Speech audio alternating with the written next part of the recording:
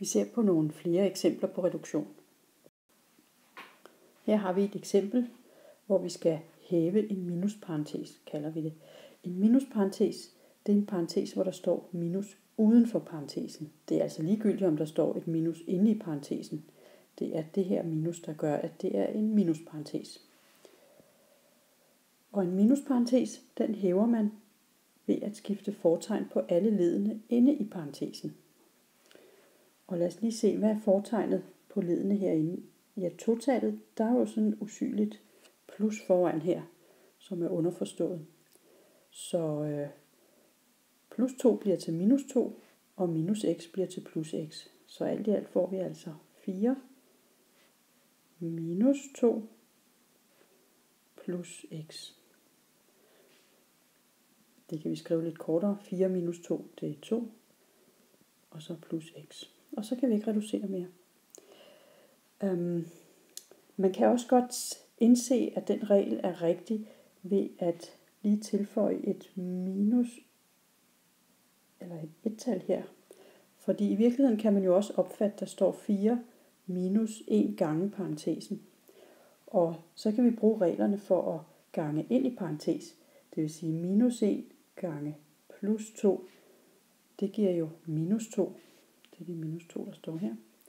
Og minus 1 gange minus x, det giver plus x. Og det er det, der står her. Så reglen giver altså god mening.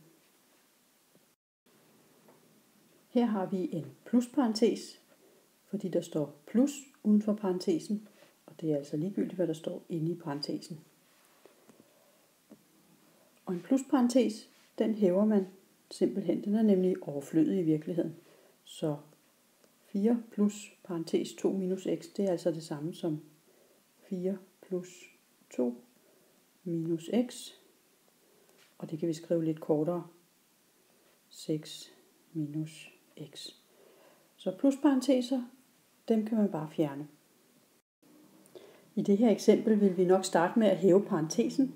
Og vi kan se, at det er en minusparentes, fordi der jo står minus her uden for parentesen. Så lad os lige gå i gang. 3x skriver jeg lige, og så minusparentesen hæver jeg ved at skifte fortegn inde i parentesen på alle leddene. Og der står jo et usynligt plus foran 5, så plus 5 bliver til minus 5, og plus 2x bliver til minus 2x. Og så er jeg færdig med at hæve parentesen, og så mangler jeg bare at skrive minus 2. Så skal jeg bare regne lidt sammen her. 3x minus 2x, det er jo 1x. Og minus 5 minus 2, det giver minus 7. Pas på, at du ikke kommer til at gange og sige minus 5 gange minus 2. Det er jo ikke det, der er meningen. Du har minus 5, og så trækker du 2 fra. Det giver minus 7. Vi plejer ikke at skrive 1 gange x. 1 gange x, det er bare x. Og så minus 7. I det her eksempel skal vi gange 2 parenteser sammen. Når der står 2 parenteser lige ved siden af, så er der underforstået et gangetegn. Igen et af de her skjulte tegn. Så x plus 2 gange x minus 1. Og når man ganger 2 parenteser sammen, så skal man gange hvert led i den ene parentes med hvert led i den anden parentes. Jeg tegner nogle pile for at holde styr på det.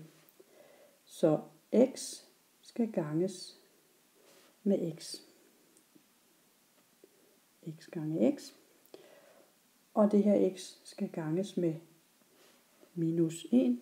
Det giver minus 1x, eller bare minus x. Så skal totallet her ganges på dx. Det vil sige, det er plus 2x. Og totallet skal ganges på minus 1. Det giver minus 2. Så har jeg ganget hvert led i den første parentes med hvert led i den anden parentes. Det kan vi skrive lidt kortere. X gange x, det kan vi skrive som x i anden.